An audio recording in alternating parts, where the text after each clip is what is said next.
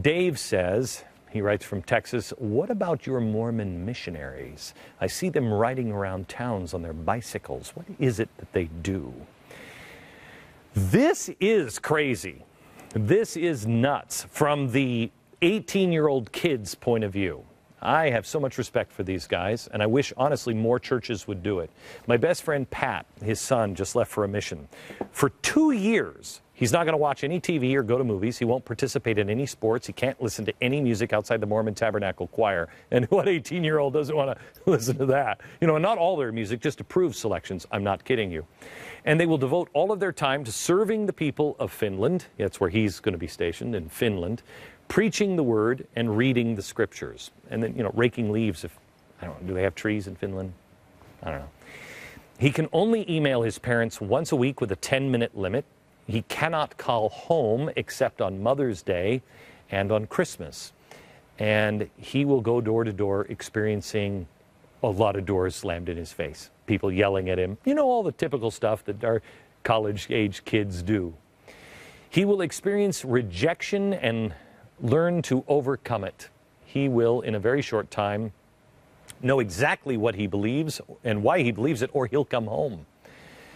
But most importantly, he will live the exact opposite of a trophy society, in a culture where I've got to go find myself while spending $50,000 a year and listen to a bunch of Marxist professors at some liberal college. You kidding me?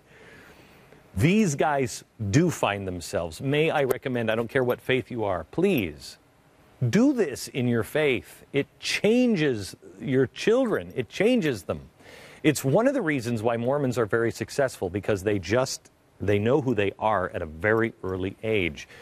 They come home from their mission and then they go hang out with Marxist professors usually. But they know what they believe. After 2 years of that, how much better would anyone be prepared for life? Self-reliance. It's pretty easy later in life after you experience that. I'm not trying to convert you. There's no Mormon missionary SWAT team sneaking up on your position right now that I'll tell you about.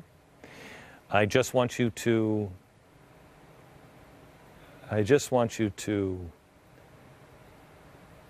maybe take a second and consider that Mormons aren't weird. They just believe things that you might think are weird. But it's not weird to be a Mormon. And it's not weird to be president if you're Mormon. 18% of Americans, and this is the point, 18% say they can't elect, and that's amazing. I mean, if you don't like Mitt Romney for a myriad of reasons, don't vote for him. But if he's not drinking coffee because of the hamster sacrifice in the temple, oh, did I say too much? That's weird. But if he doesn't drink coffee because he doesn't want to be on edge, addicted, or unable to start his day like a caged animal without coffee, or he just wants to be obedient to something that he believes, that's not weird, that's a good thing. Back in a minute.